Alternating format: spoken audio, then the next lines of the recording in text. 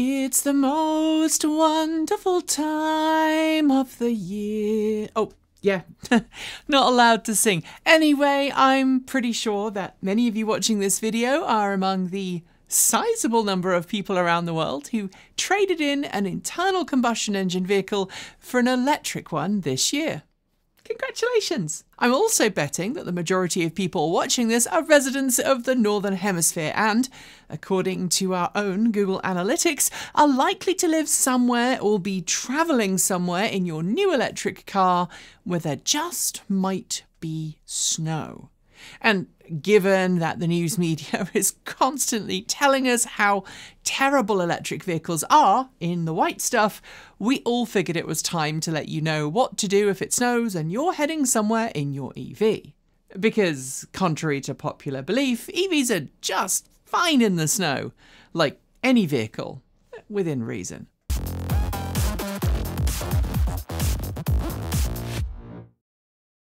The mercury is plummeting, there's a snow warning on the way, and if you're wondering if you should leave your EV at home and get a rental car instead for that cross-state or cross-country trip to family for the holidays, you might be a little worried. You might have made the trip before in the summer, but this will be the first time in cold weather.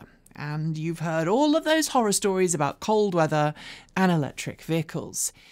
But the reality is that EVs are, for the most part, just fine and dandy in the cold, no matter what that weird uncle likes to tell you. We here at the channel have been driving EVs for many, many years as our daily drivers, and we've had our fair share of bad weather to deal with. Granted, living here in the Pacific Northwest, none of us get huge amounts of snow every year, but I've done my fair share of winter driving, both here and in the Arctic, and I live up in the foothills of the Coast Range, where we do tend to get significantly more snow in the average winter than those in downtown Portland, thanks in part to the increased elevation at my house. Last winter, we got well over a foot here when the rest of the region was dealing with slush and sleet.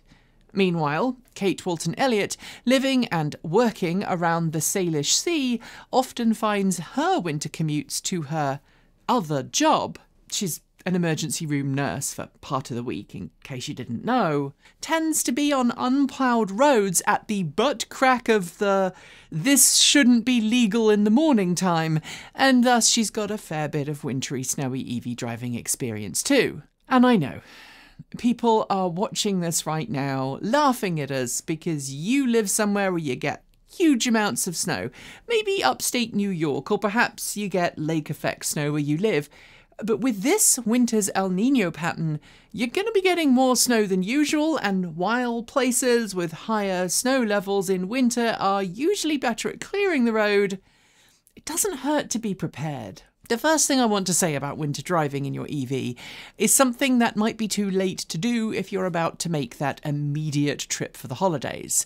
Make sure you have good winter shoes. EVs are, by their very design, capable of putting a huge amount of torque down to the wheels, and when the weather isn't great, you want decent grip. In the last 10 years or so, all-season tyres have become a whole lot more capable in inclement weather than they used to be, but they're not the best when there's lying snow, and if you're going to be driving your EV in snow in winter a lot, you should consider switching out those tyres for a better alternative. The first option is, of course, to go with dedicated winter tyres, like those produced by Nokian.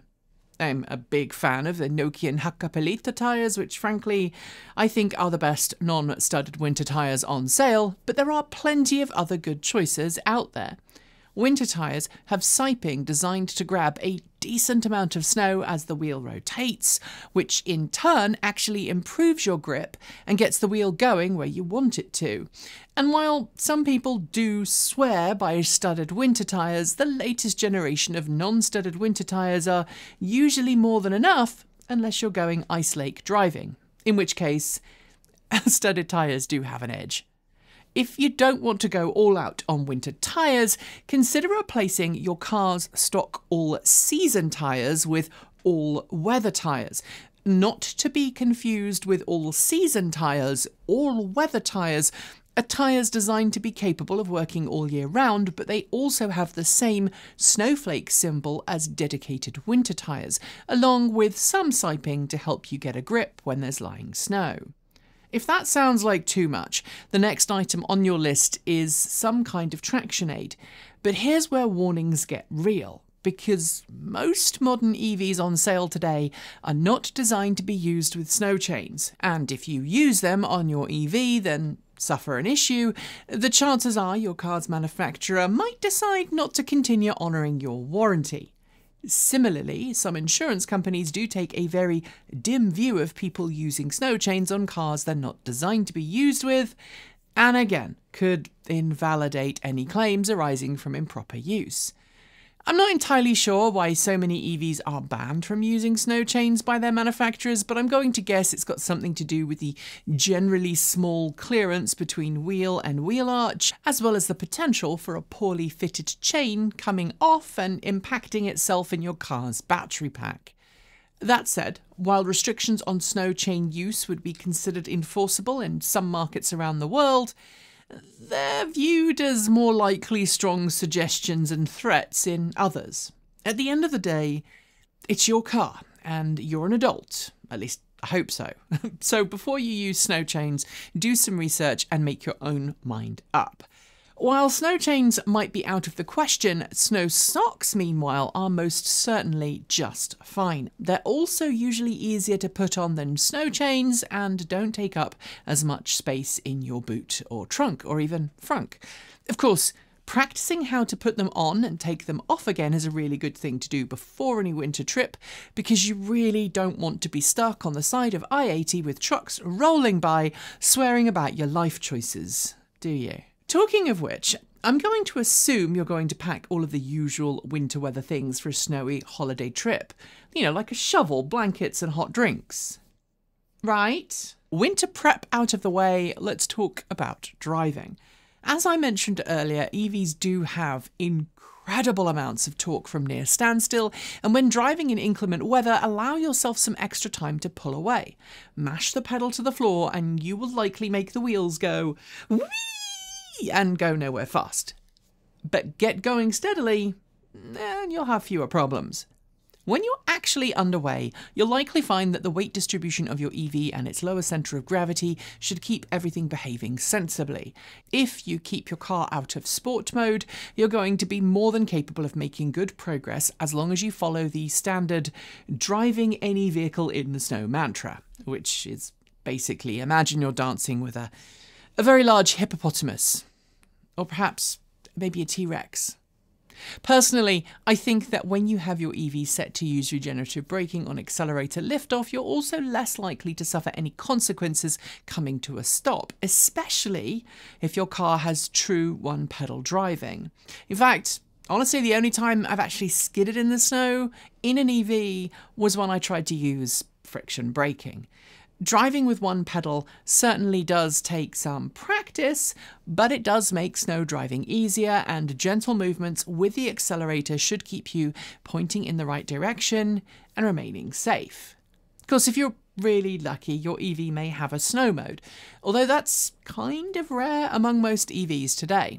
Essentially, all snow mode does is to remap the accelerator pedal to make it harder to put large amounts of power down to the wheels during initial pedal travel, and in some cases can even reduce the amount of power you can use.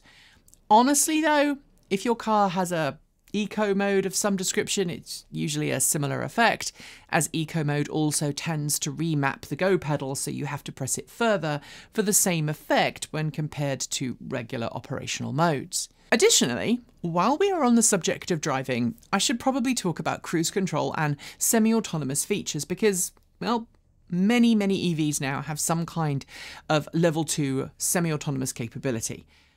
Do not, under any circumstances, engage cruise control, lane keep assist, or anything more advanced like autopilot or full self-driving beta when it is snowing. Frankly, if you think your car will cope with that kind of weather on its own, there is a very big gap between your perceived expectations and capabilities of the car versus the real world. Frankly though, the same is true of any system like this in any sub-optimal driving condition. Basically, if there is a large risk that your vehicle will lose grip and start to slide, you shouldn't be using any kind of advanced driver assistance feature. The same is true of driving on mud or gravel. Just don't do it. If you want to drive on that stuff, you're gonna have to do the hard work and actually do the driving yourself. Misuse such systems and you might lose your car, or in fact, worse. Before we get to the last bit, getting out of trouble, let's talk about range and charging. In the winter, your range will be reduced. The colder it gets, the smaller your range will be. This is due to many, many different factors, from the fact that air is denser when it's cold and requires more energy to push through, to the fact that you tend to use more energy in cold weather to keep yourself warm in the cabin, and also because battery packs are like us humans, they perform better when it's neither super cold or super hot. That said, I've gone into the various reasons for this in the past, and I don't want to repeat myself here, but the too long didn't read is that you need to be prepared for shorter distances between charging stations as you might be for a same trip in the summer. You should also prepare for longer waits at charging stations as well as a longer time charging because again, if your battery pack is cold and the outside temperature is low, your car will likely charge more slowly. This though is, by the way, why you should always check to see if your car has some kind of battery preconditioning. If it does, activate it on your trip long before you hit the charging station because it will not only make your charging experience more pleasant, but it could also make your battery pack happier and more responsive to both current drain and current dump. Finally, for charging, preconditioning before you leave is also a big thing. So try to time your departure in advance so that your car's cabin and battery pack are all ready and toasty to go just when you are. There are, of course, so many benefits to preconditioning before departure, including minimizing heater drain during your drive, and of course, not having to worry about clearing ice and snow off your windows, because usually it will just melt if your car's been sat heating up for about half an hour prior to departure. So we've done driving, we've done charging, so how about when things do go wrong? First, be smart. Don't drive through snow that's drifted and don't attempt to drive on roads that are obviously impassable. And it's also important to keep to your own skill set. You may find that a road that you're not comfortable driving on might be passable by someone else in an identical car, but only because that driver has better winter skills than you do. Basically, don't be a hero.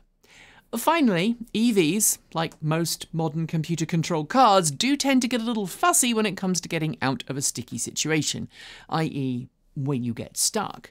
Traction control in most modern EVs will immediately step in if the wheels are detected as spinning. Sometimes spinning your wheels a little furiously does work if you're stuck in a rut and you just need to get out of it to continue your trip. And as various laws of the universe seem to dictate, if you are stuck and you need some help, it's likely that your car's traction control will kick in at the exact moment your car has started to move forwards out of wherever it is in fact stuck. As a consequence though, it's always a good idea to learn how to turn off your car's traction control so that if you do get stuck, you have a way of getting out. But it's also worth noting that common sense prevails. Make sure that nobody is in the way of your car and make sure that you don't bury your car further by just burying the pedal to the floor. The smart rule is that if you're getting nowhere after a few tries, stop and come up with another plan. So there you have it. Pack warm, drive smart, and plan your charging. And I hope your holiday trip is a very good and safe one. Let us know in the comments if you're going somewhere nice and tell us about your own winter driving experiences. Thanks for joining me today, and if you've got thoughts, make sure you leave them below in our Discord chat room, or you can reach out to us on Mastodon. Thanks to the amazing list of people scrolling on your screen right now. They are some of the more than 1,500 people who help fund this channel through Patreon and YouTube. They help cover our bills, pay our team, and make sure that we can be 100% independent. If you'd like to join them, and of course see your name listed here, just follow the links below. There are a range of different tiers you can sign up for, from as little as just $1 a month, or if you pay yearly, just under $11 a year. A huge welcome to our newest supporters: Nathan Plowman, Hanno, Bender, Estelle, and Sarah J. Goodfriend. If you'd like to support us with a one-off donation, you'll find links below to make Ko-fi and Bitcoin donations. And we even have a good old-fashioned PO box you can reach us at. The address is linked to below. And if you're in need of some swag, you should also check out our swag store in the down below too.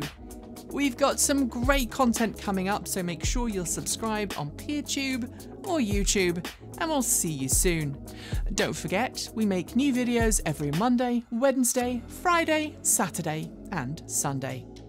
If you want more, the mighty algorithm thinks you'll like this video, but we think that this one is also worth a look. See you soon, and as always, keep evolving.